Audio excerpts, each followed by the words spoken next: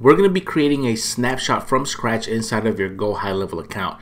One thing to note though is that you can only create a snapshot if you're an agency admin. So if all you do or all you have is a sub account or sub account access for your business, you're not going to be able to do this. You need an agency account in order to do this. So the very first thing we're going to do is start from the agency view. So this is the inside of my sub account. On the left hand side here, you're just going to switch to your agency view. So click on the name of your sub account selector section there and click switch to agency view. From your agency view, select sub accounts and then choose create new sub account. What we're going to end up doing is creating a blank sub account, building everything out, and then turning that sub account into a snapshot. So first thing to note is you have SaaS account and regular account. You need to create this as a regular account. And here you have predetermined or pre-filled snapshot templates that Gohighlevel gives you. So you can certainly start with one of these if that's what you're looking for. For me, I'm just going to show you how it all works from scratch. So I'm just going to click on blank snapshot. And now you're taken to the section where you can actually look for a business in here. But because this is just a account that has no business attached to it, you're going to click on add account manually. This is going to bring you to the information that you need to pre-fill in order to create the sub account. Now literally nothing in here really matters. You can label them demo, dev, or whatever you want. I typically label my snapshots first and last name demo.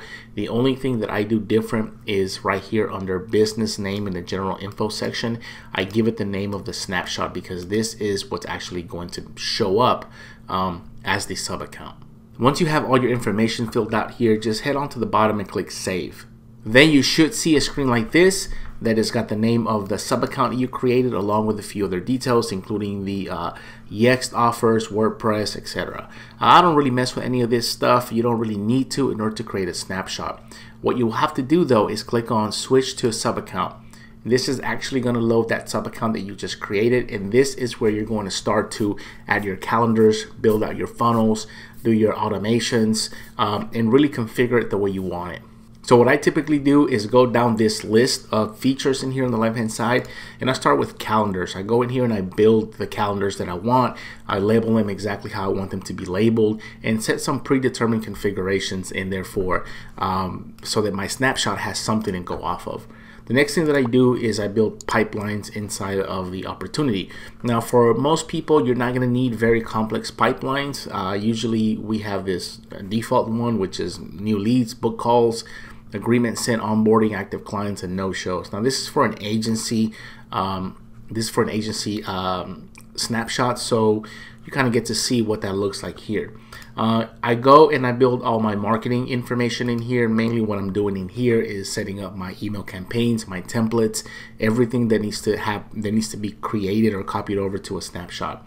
And you'll do the same thing with automations in here. You'll configure all your automations that you want, organize them in folders. That's usually a good practice.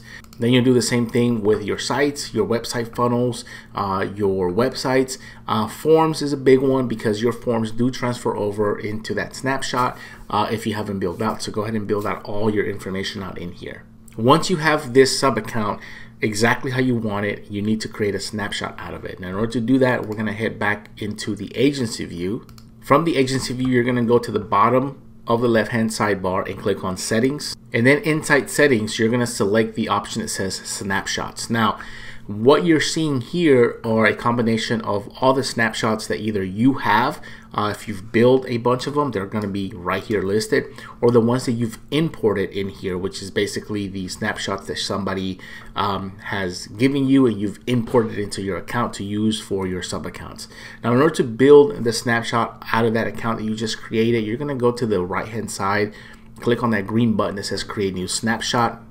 And then from here, you're going to choose the account that you want to make a clone out of, basically the snapshot. Now give this a name that you want.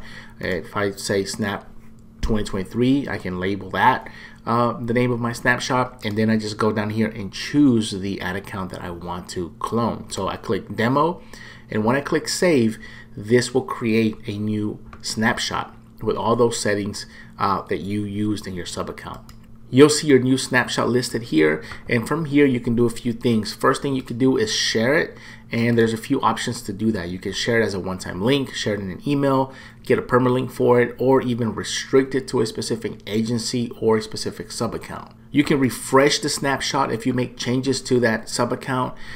You can even push any updates to that snapshot in your sub-accounts. Now there's one thing to note in here. If you go into that sub-account and you update the snapshot and you constantly are adding to it over time, maybe you add a new funnel, maybe you add a new email sequence, whatever the case is, you need to come back in here into the snapshot settings, and you can refresh this snapshot, and it will copy over those settings or the new data into the snapshot that you created. There's no need to create a new one. Now, as far as pushing the updated snapshot to linked accounts, this only works if you're using this snapshot in a sub account under your agency.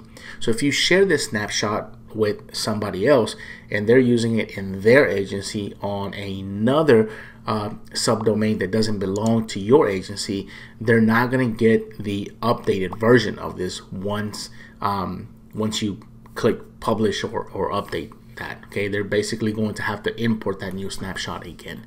So hopefully you found this video useful. This is how you create a snapshot from beginning to end. Give it a thumbs up, like it, subscribe, and I'll see you guys on the next one.